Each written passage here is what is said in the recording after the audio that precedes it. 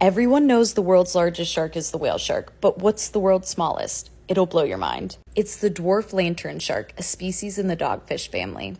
They're small enough to fit in the palm of your hand, with full-grown adults measuring only 6 to 8 inches long. Now compare that to the whale shark that averages the length of a school bus.